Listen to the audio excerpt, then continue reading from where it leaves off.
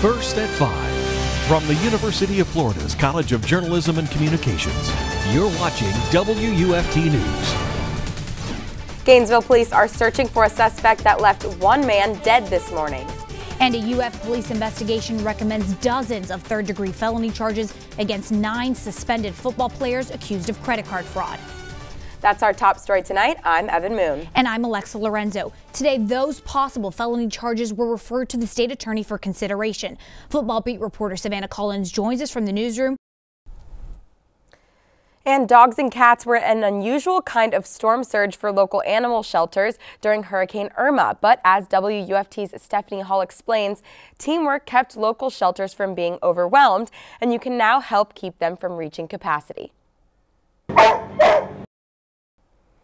Alachua County says the local cooperation and goodwill is helping with its goal of becoming a no-kill shelter. But with more animal lives being saved, more homes are always needed. And 2 weeks after Hurricane Irma made landfall, here's the overview by the numbers. The Florida death toll is 50, but could top 75 once Broward and Monroe County numbers are final. Broward County had 7 deaths, not including 11 not yet counted from the nursing home tragedy. And there were a dozen or more deaths in the Keys. Property insurance claims stand at $3.6 billion from 500,000 claims, and more than 1 million Florida homeowners and renters have registered for individual assistance from FEMA. Finally, one sign of recovery, an announcement was made today that the Keys will open for tourism on October 1st. And the American Epilepsy Society is giving $10,000 to its Florida chapter to help compensate Hurricane Irma victims. WUFT's Ramsey Touchberry spoke with an Ocala woman who will be receiving a little more TLC.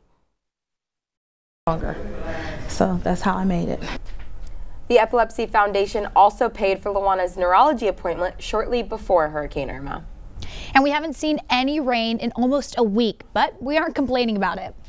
UF forecaster Brian Boggiano joins us live from the Weather Center to tell us how long we can expect these dry conditions to last. Brian?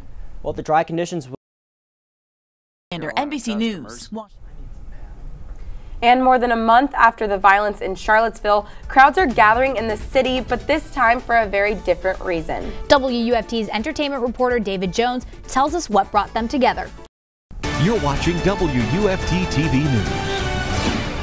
Welcome back. On Mondays, we're joined by our entertainment reporter, David Jones. David, you were telling us that this weekend featured some friendly competition, right? That's right. Well, we're still a few years away from the next Summer Olympics, but that didn't stop some people in our area from going for gold. Gainesville has... Thank you, David. And earlier, Brian told us these dry conditions aren't going to stick around for long. That's right. Let's check in with him again. Brian, when can we expect to see some rain here? Well, the dry air will continue to filter into our area until about Thursday, but Thank you, Brian. Now, Florida football has certainly been making headlines on and off the field. You can definitely say that again. WUFT Sports' Jake Winderman joins us now with more.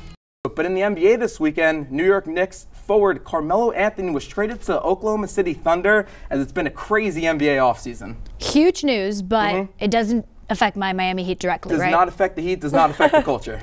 We're all good. Of course. Thank you so much, No Jake. problem. Thank you, Jake. And a puppy abandoned at the Las Vegas airport has found a new home. That's right. The Chihuahua nicknamed Little Chewy was left at the airport with a note saying the dog's owner was in an abusive relationship and couldn't afford to take him on the flight. The 2-pound pup went viral and thousands of people offered to adopt him.